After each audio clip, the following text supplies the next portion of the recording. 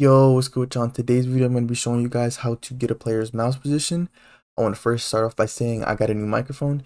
Anyone who's seen any of my other videos, you will definitely hear the difference and stuff. People have already told me I sound better. I asked my people in my Discord and stuff like that. They said I already sound better, so I hope I do. If I do, for sure, let me know in the comments and stuff. Expect majority of the videos after this one to include, like, I'm trying to push out all the videos that I already recorded with my old mic so that all the videos I have coming out now are like videos with my new mic and stuff, so the quality is way better and stuff. So if you do see some videos posted after this video where I sound the same as before, then that's why, because it was already recorded before and stuff. I have like I think 4 or 5 left that I'm still trying to get out, but anyway, let's get straight into it though. Okay, so you want to head on over to starter player scripts, and insert a local script, right? And you can name this get mouse script. You can delete print hello world, then you can do local player is equal to game.players.local player. There's actually 2 ways that you can get a player's mouse, right? Or mouse position, I should say, right? Now I'm gonna show y'all both ways. So let's make a second variable. Let's do local UIS is equal to game get service user input service, right?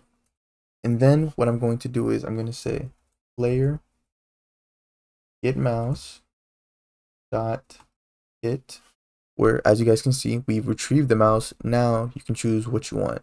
So if we did just dot hit, it would get the player's C frame, like the C frame of the mouse position, I should say, right? But if I do hit dot position, that would give me the actual position of the mouse. Or I could do the look vector, like the direction the mouse is in and stuff, or like it's kind of positioning, if that makes sense, right? So you can do it like that, or you can also do what's it called, us dot get mouse location, which also works. But this is more so tailored for like UIs though, right? Like if you're trying to get like a mouse position because you're trying to make like you're trying to do raycasting, like you're trying to make guns or something, like weapons and stuff, then it's better to probably, in my opinion, use player get mouse dot hit that position and stuff. But if you're if you're doing UI and stuff like that, you have GUIs and stuff, and you're trying to get the player's mouse location, I would recommend using UIS though and stuff. But you can experiment with both, see whichever one works for whatever it is you're trying to do and stuff. But yeah, so say I had a function where every time I press the E key, it retrieves it prints my mouse's position. So let me set that up as a function real quick. Let me delete this, right?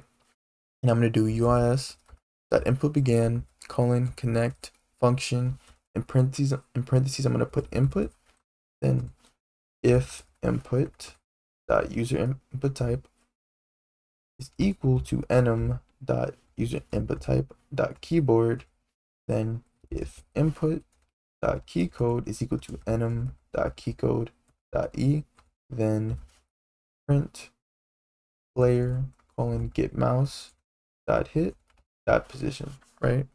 Then I can go ahead and play test this. Then now every time I press E, I should see my mouse position in the output menu. Yep, there you go. Now obviously if I don't move my mouse, it'll stay in the same position. But if I move it around, you guys will see a whole bunch of different positions and stuff. And yeah, that's how you retrieve a player's mouse position. It's that simple and stuff.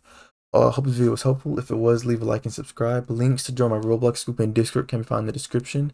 Also, you can join my channel and get access to all my scripts, as well as models and anything else you may need, and along with some other benefits that you guys can check out in the description. Yeah, thank you guys for watching, and I'll see you guys in the next video.